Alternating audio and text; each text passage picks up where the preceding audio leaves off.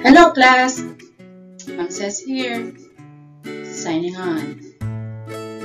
In this tutorial, we will learn about Java constructors, their types, and how to use them with the help of examples. Let's begin.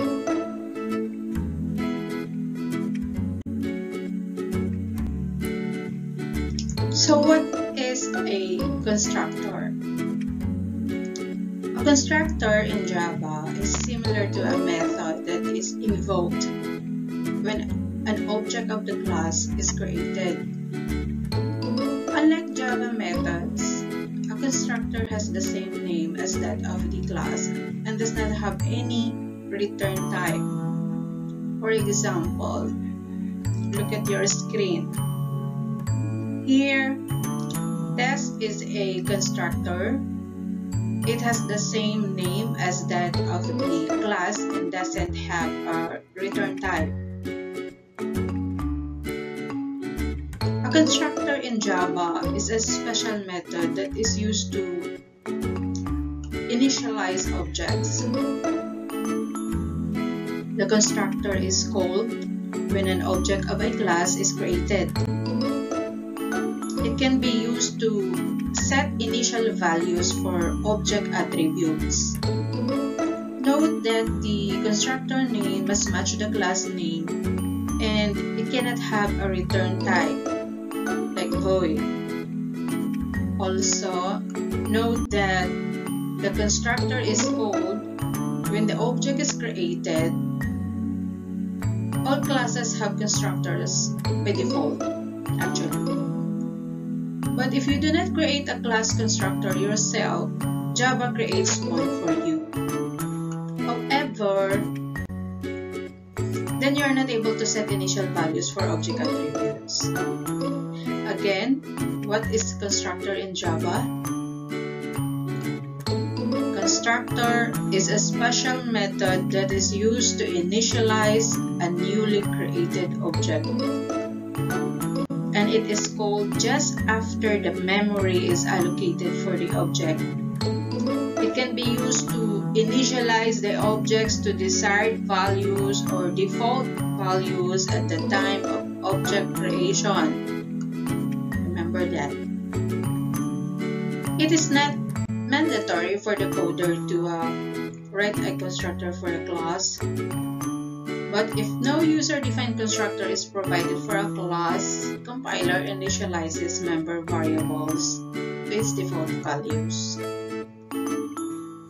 Here's the thing. We have rules for creating a Java constructor. And I'd like to reiterate again, number 1, it should have the same name as a class. Number 2, it should not return a value, not even void. Okay?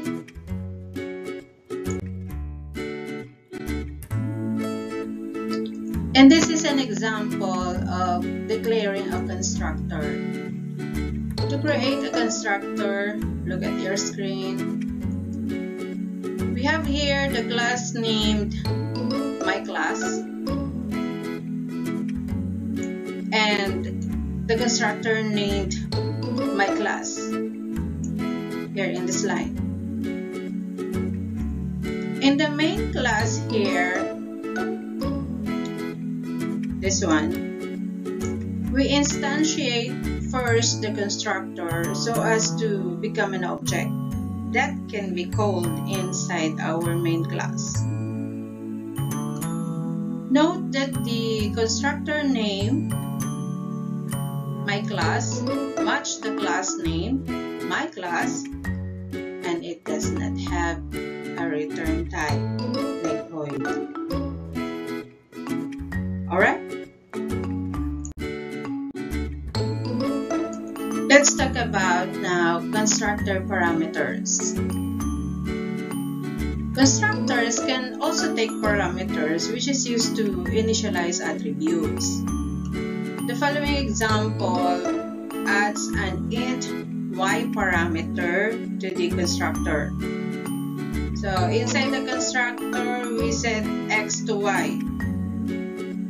x equals y. Here.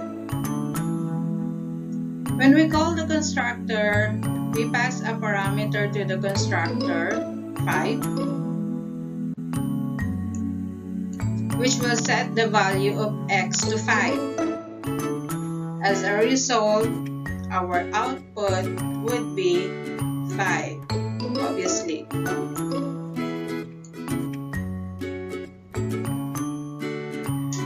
Got it?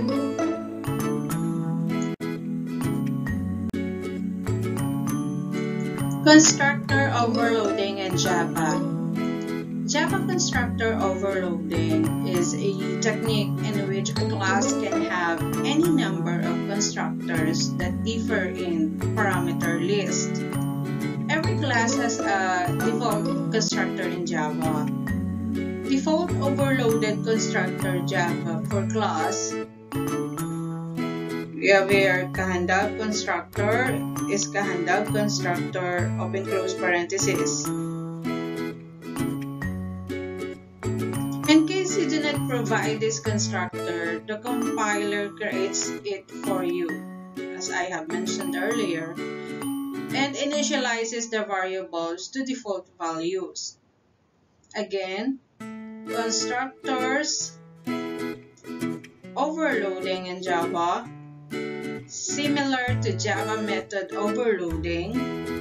We can also create 2 or more constructors with different parameters, and this is called constructors overloading.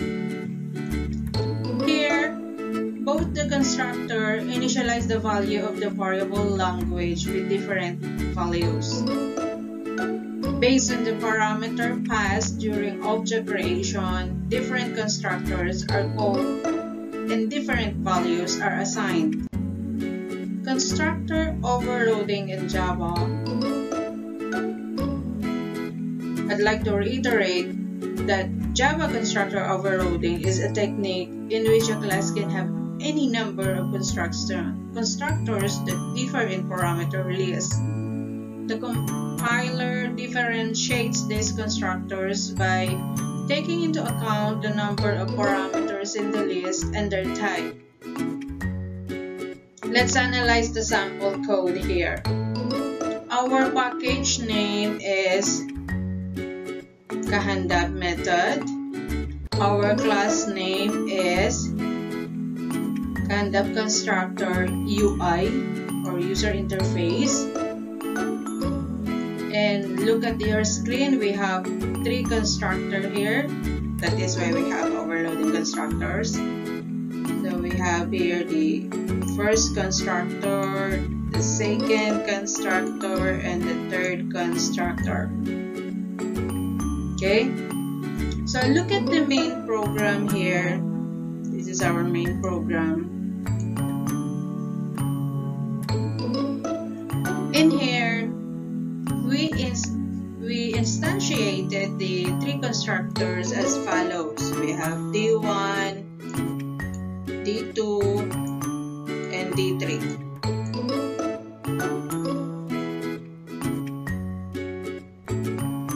Why?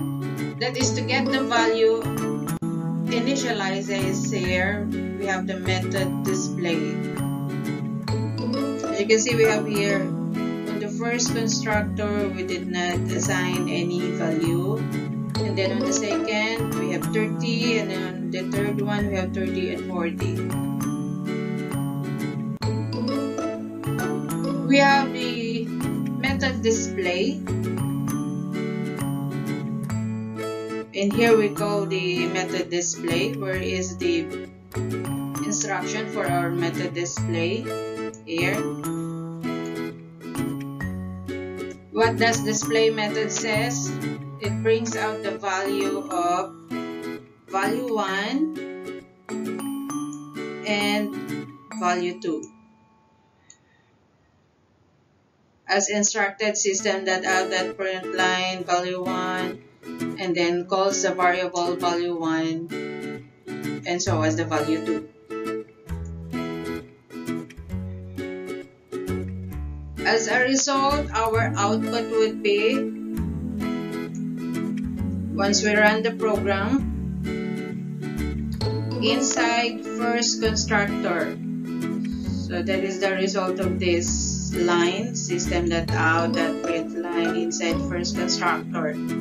And then on the output, we have inside second constructor, the result of this line, inside third constructor, that is the result of this line, and then value 1, so that is now our method here. So from the 3 constructor overloading, passing to the method display, so we have value 1, then value 2, 20. That is the result of this one, this command line. And then we have again for D2, from the main program, for D2, we have value 1, 30 and value 2, 0. So that is the product of this constructor here, the second constructor. And then we have here value 1. On the output again, we have the value 130 and value 240. That is the product of our third constructor here. And that explained our output based on the source code that we have here. And that ends our discussion. Thanks to W3 Schools and Program is for the input. This is Mom Says saying, it will take some time, but you will really shine. So be patient. And so watch out for more video lectures. God bless everyone. Thank you for watching. This is Mom Says, signing off.